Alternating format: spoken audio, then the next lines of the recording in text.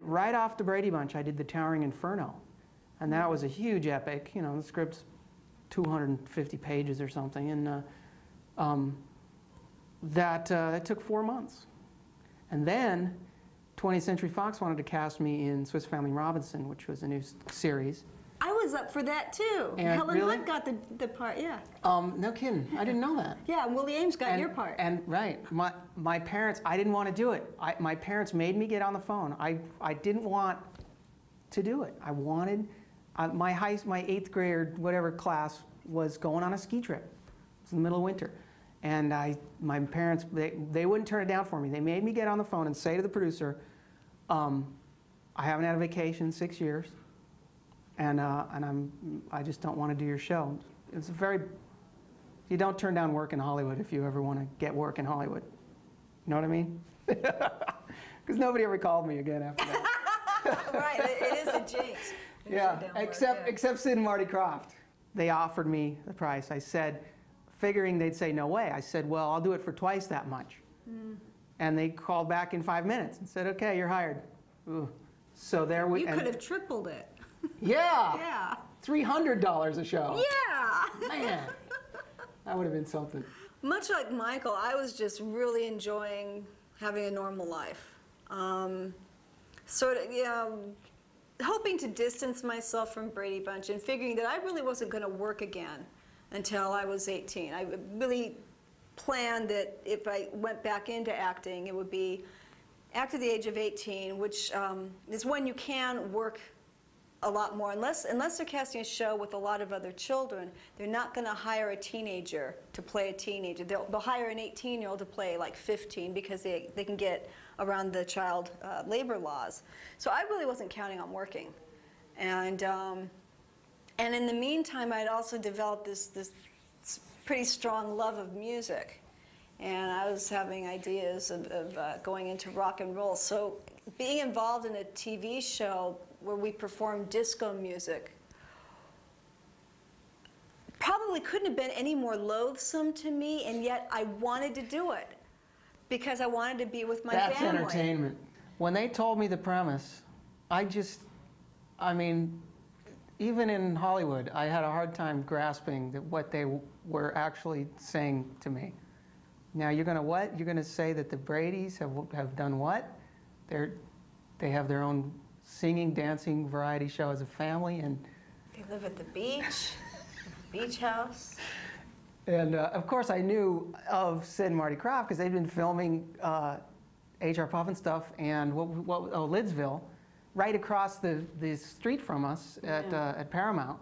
We were on stage 5, and they were on stage 13 or 7 or whatever. It was right across the road. And boy, I tell you, there's hardly anything so traumatic as seeing the guy in the H.R. Puffin stuff suit with the mouth flipped back, you know, in his underwear shirt. Sweating. In his underwear shirt. Oh, completely soaking wet. And I remember him coming into the commissary once or twice when I had, you know, my burger in my mouth, just going, oh, there he is, you know, because dragging the top of his head behind him because it flipped off like a cap. Unbelievable.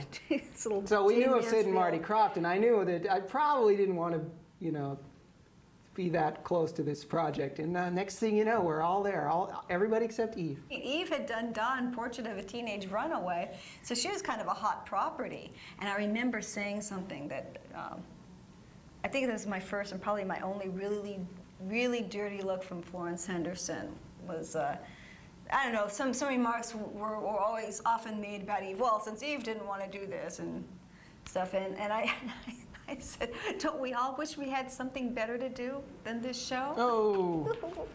Big mistake, big mistake, yeah. I thought Florence was going to box my ears. But I mean, at the time, she was doing the sequel to Dawn, Portrait of a Teenage Runaway, and, you know, looked like things were looking really good for her. And I knew I was there because you know, it was found work. It was an extra job in between, you know, Brady Bunch and growing up.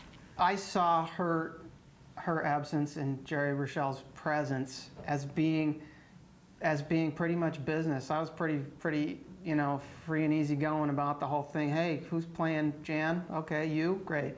You know, and let's be friends. And she was fine. She was a lot of fun, you know.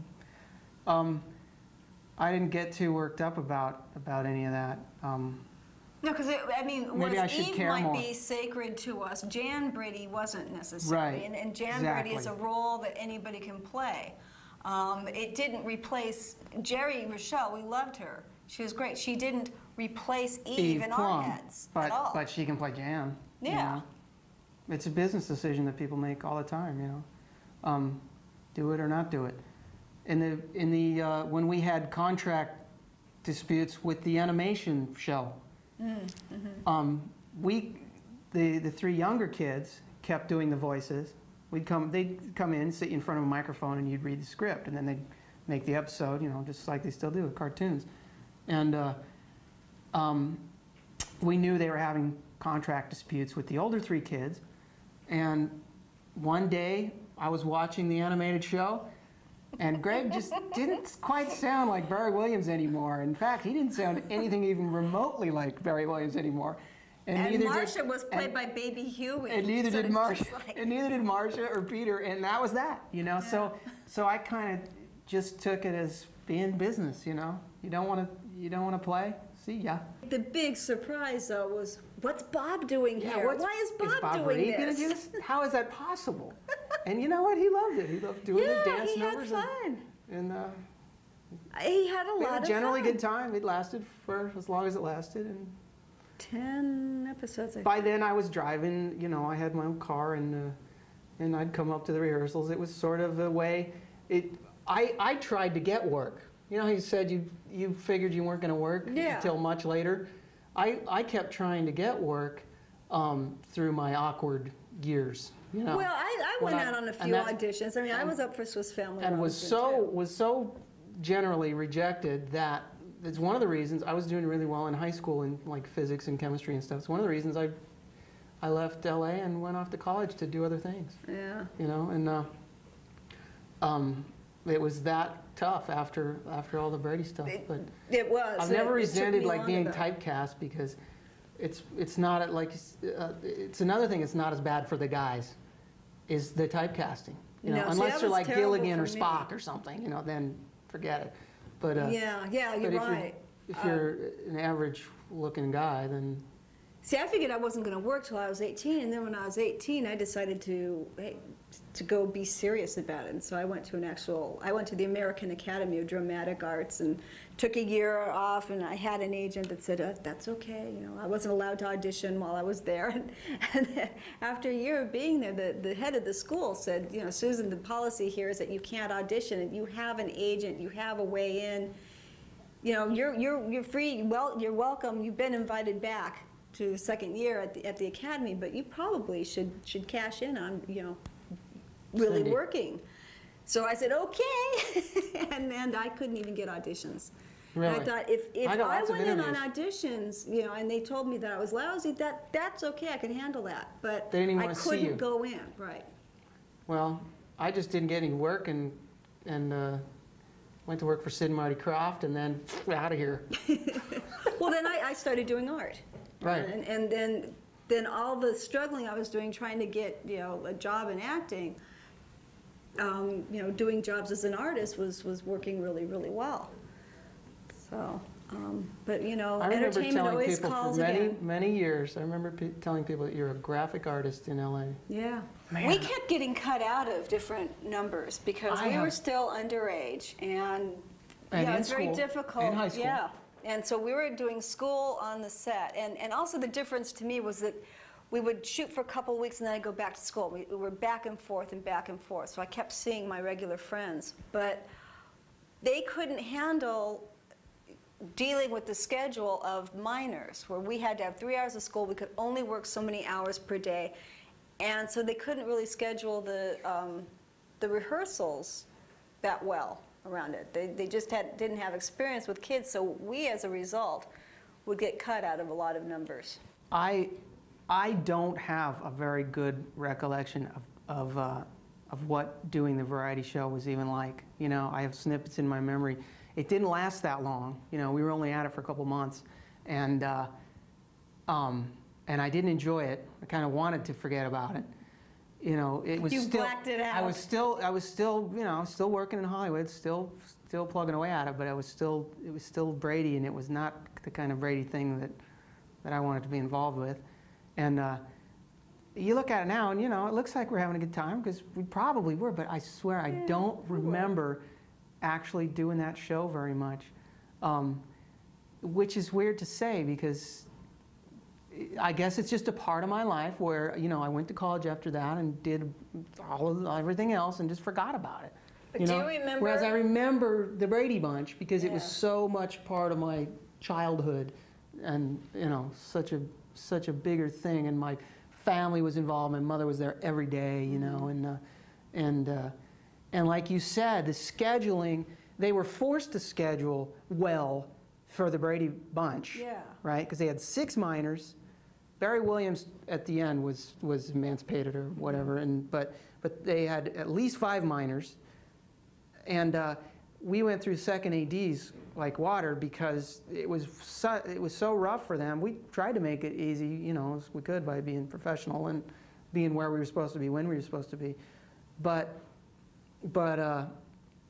then they scheduled around us and weren't as competent on the variety hour with me and Susan. Because we were still minors and everybody else was adults and they could work as long as they wanted. Yeah, we even got in trouble because we had worked too many hours. We used to say goodbye to the welfare worker, and we'd drive off the lot and then we'd sneak back and come in. One day she was waiting for us. Yeah. So we almost got our work permits revoked because of that. But do you remember Chevy Chase? He was filming next to us. I remember Donnie Marie being there. Chevy Chase was filming a special. No. They have a talk show too. Yeah. Chevy Chase was filming a special there, and Paul Schaefer was with them. And we used to ditch school. You and me and Jerry would ditch school. Paul would grab us. They, you know, get in the office, and Paul would play the piano. Jerry would sing. You and I would. I don't know, pick our noises. Chevy Chase would pretend to play the TV set or do something funny. And we'd see the teacher through the window. She's off looking for us. I thought, wow, at last we've learned how to ditch school on a set. This is really cool. So Chevy Chase and Paul Schaefer contributed to the corruption of us minors. I think mostly what I wanted to do was get back to Torrance Beach, you know, and hang out with my friends. That's why I don't remember it. So I was thinking of the beach the whole time I was, you know, singing. Well, I was still because Saturday Night Live had just started, and you know, it was this brand new, wonderful, innovative show, and I lived for Saturday nights so that I could watch the show. And one day Jerry and I are on the lot doing the variety hour, and we turn the corner, and there's Chevy Chase, and I was like, And he thought it was so amusing that there were Bradys on the lot. And so, you know, whenever he'd run into us, he'd say, hey, you know, come back to the office. And Jerry Rochelle could sing like a bird, and Paul would play the piano. And the secretaries would jitter. It was just kind of weird. This whole little musical thing would happen, and you know, we got to ditch class. I'm such a loser for not remembering any of that. I don't remember. Dude, don't you remember? Chevy had this fake hand that he'd go around with. He'd go to shake your hand. Oh my God, that was Chevy Chase? Yes, you go to shake his hand. It was this jelly hand. And I took the jelly hand and I put it in the blender, and at the last minute they caught it. You know, I wanted that to be in the background of one of the scenes. You know, there's the kitchen. I put the jelly hand in the blender, and doggone it, at the very last minute, well, no, we have to do it over again. There's a hand in the blender. You're evil. When I came to set on the first feature for half a day, you know, from across the street, I was just walking to set, and I could see, oh, that must be the kid playing Bobby. Great, cool, you know. So we hung out together, had lunch, and halfway through the day, this feeling of total creepiness started coming over me because this kid, Jesse Lee is his name, he had clearly studied Bobby Brady very carefully and was me. It's weird. But he wasn't me. He was replacing, you know, playing a part. See, but it was very strange. That's what was weird about Barry's movie, Growing Up Brady, was, okay, it wasn't just with the feature films, okay, here's somebody else playing Cindy as a child. And I met the actress, and she talked about studying me and this and that. And we had a lot of really weird similarities. But then, she was playing Susan Olsen. No, in Growing Up Brady. Right, in Growing Up Brady, the girl's playing Susan Olsen. And I complimented her. I called her up the next day. I said, I was very aware that you were playing Susan Olsen and not Cindy Brady. Thank you. And then she lived. That means something. No, it should. I wanted her to know that she had done a really good job of it. When I would go into character for Cindy, it was more, you know, animated and IQ down by about 30%, points. 40 points. Oh, that's mean. No, Cindy had at least an IQ of 70. And also, in playing Cindy, Susan, you know, it was funny. It was a little tidbit that, you know, every time the director yelled cut or anything, there's little Susan going over, can't keep her hands off Tiger, the dog. You know, I'm a big-time animal lover. The first tiger's name was Chip. The second tiger was hit by a truck. His name was Rupert. The third tiger was named Tiger, and he was fired from the Brady Bunch, and he went on to win a Doggy Oscar for a movie that he did with Don Johnson called A Boy and His Dog. He also appeared on the Cher show. When Cher left Sunny, she had her own variety show. Tiger was in that. He did better than anybody after the show ended. I'm not sure they knew where they were going with it. Was it a tribute, a spoof? And it turned out to be, of course, total total parody farce. Which I took as a tribute. That was the biggest compliment I'd ever seen. That was something that made me, I watched a screening of it in New York, and I sat there and went, wow, I'm really proud to be me. We were both in it. Tear to the eye. Well, it was especially good because they cut us out. And we were both in it, but we're not in it. They cut us out. You didn't know that, huh? I played an LAPD officer, and you were the mailman, right? Yes, I was. Mailman woman. Going postal, I shot all the Brady family. And they decided that they cut all that out. My friends always seem to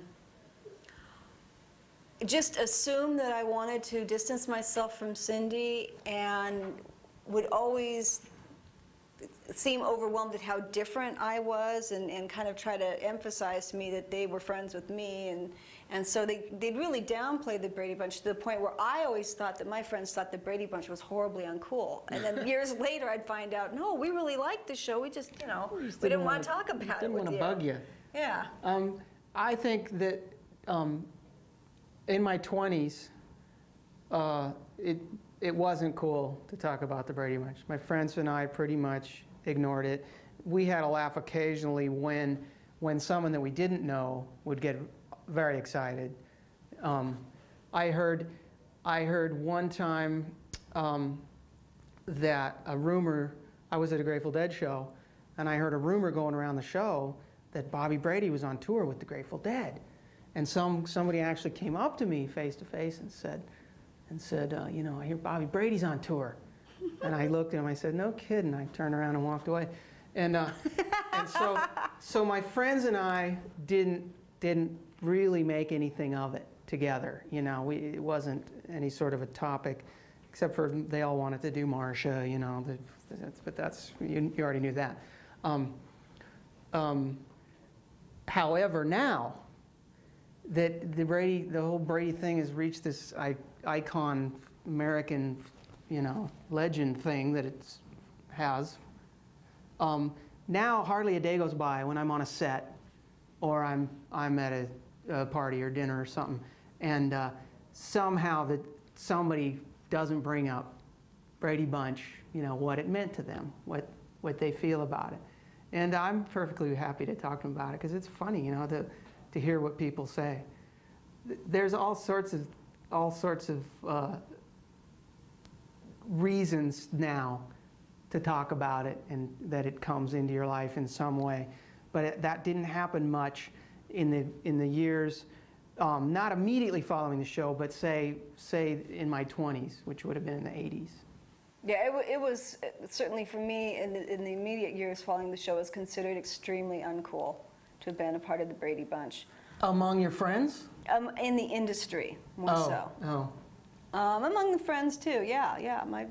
My people didn't like the show.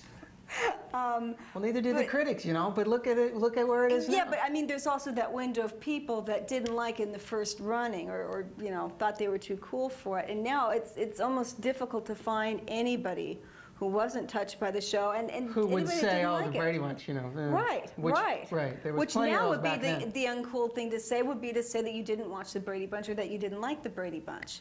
You know, now I'm surprised at how many really, you know, cool people, people that I admire, are just like, oh, that show meant so much to me. And that's really neat.